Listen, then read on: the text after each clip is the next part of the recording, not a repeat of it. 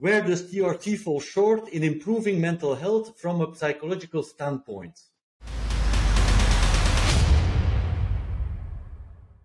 So, welcome back to the TRT and Hormone Optimization YouTube channel. And today we have two guests, and that's Dr. Rudolf Eberwein. Welcome, Rudy. Good to see you again. And Dave Lee. Welcome back, Dave. Thanks for having me again. Today we're talking about psychedelics and hormone optimization. So the first question was, where does TRT fall short in improving mental health from a psychological standpoint? So Dr. Rudy, you go ahead.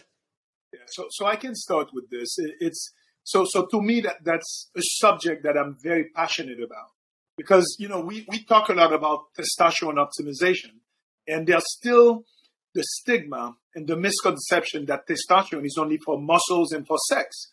People don't realize that testosterone is one of the most important psychoactive hormones, and that really helps with the brain, neurotransmitters.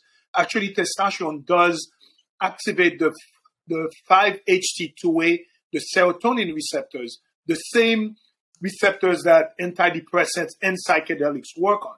So when I see a lot of the patients in my clinic, one of their main complaints, especially on my younger guys, it's a decreased mood, decreased ability to take pleasure in what they used to have, a decreased motivation, anhedonia, feeling flat. And a lot of times when they go to their primary care doc, the first reflex of the conventional doctors is to put them on antidepressants. Whereas if we go to the root cause, a lot of times if testosterone is not adequate, the better treatment is to replace testosterone. And for me, testosterone is never in a silo. Testosterone always comes with good diet, exercise, and with optimization of hormones. We get a lot of results.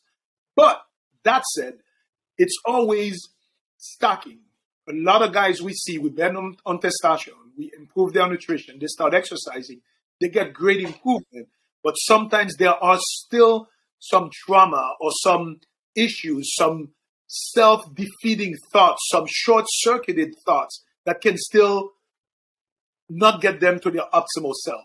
And that's where now we have psychedelic as another tool to really get to the next level of mind, body, and spirit optimization. All right. Dave?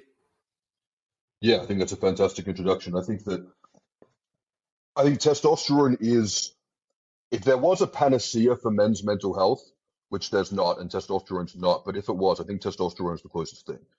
When we look at what we generally would be looking for from an antidepressant treatment for a man, it's a lot of things that testosterone does in the brain. And one thing I think we should look at when we're looking at testosterone is going, okay, well, what are its neurosteroidal properties? So what does testosterone do? What does THT do in terms of how does it influence neurotransmitters? And then how does that influence our behavior? And I think one of the most damaging things for men is the period before they correct their hypogonadism, where they've had a prolonged period of this low androgenic state, which makes them very susceptible to the psychological effects of stress. And it also, as Rudy was saying, it removes a lot of the reward for doing pleasurable or motivating behaviors. So when you're in a situation like this and you're going to the gym and it feels bad and exercising feels stressful and everything that you're wanting to take on feels like it's too much and it's too hard and you just can't get going and you get paralyzed by this fear of what you can't do, you then become depressed and anxious because you can see that you're wasting your potential and you get stuck. And I think that when you look at what testosterone can do, it's not going to be the thing that's going to act like a massive stimulant that will get you off the couch and just, immediately tackling your to-do list. But I think it can set you up in a way that it will dispose you more towards the things that you should be doing and potentially away from the things you shouldn't be doing. And then I think if you can use that as part of a holistic intervention with having intent around, taking on the behaviors that will make you into the man that you want to be. And I think a lot of the time when guys go on TRT, it's because they want to be better men or they want to be more masculine, whatever that means to them subjectively. And I think when we look at what it takes to get there, it's time, but that's because time is required for people to do the work that needs to be done. And I think the amazing thing about psychedelics being offered as a treatment is that it can make people aware of the things they need to do. I think that's one of the most powerful things from psychedelics. It can show you the things that are in the way that are stopping you from being who you could be or who you want to be. And there are different psychedelics which will do different things and more suitable towards trauma or more suitable towards creativity and inspiration more suitable to different experience levels. But the amazing thing is that when you look at what testosterone can do as a foundation, the self-work, when we look at things like exercise, mindfulness, meditation, psychedelics, nutrition, all these different factors, it's like the foundation is laid for you to be able to really get the most out of all these interventions and ultimately heal whatever needs to be healed. Right. Completely. You know, something that's interesting for me is when you look at behavior for humans in general, and for men, we're talking more men's health. You know, you can see a guy that's as you said, masculine man, whatever that means, or very self-motivated, a leader, and you can see they may change. And when you do a hormonal panel, if you have low testosterone or abnormal thyroid, so that's where you see that behavior is not fixed. We are only as strong as our hormones. So you can get the most self-motivated, more positive man that always has achieved peak performance in his life.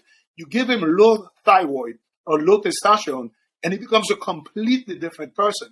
So our behavior, although we think we may have control over it, our behavior are guided mostly by our hormones. So once I made that link together, it made me realize first, it humbled me because it made me realize everybody can go and become a victim of those hormonal problems, especially in our toxic world with the endocrine disrupting chemicals that we have. So a lot of times, guys may go through something and then they internalize that shame and that guilt that, because men culture is always, man up, you can do it, just you can do it, don't look for help. Sometimes it is physiologically impossible. So until you get the ground of the good hormonal health, you're not able to go to the next level.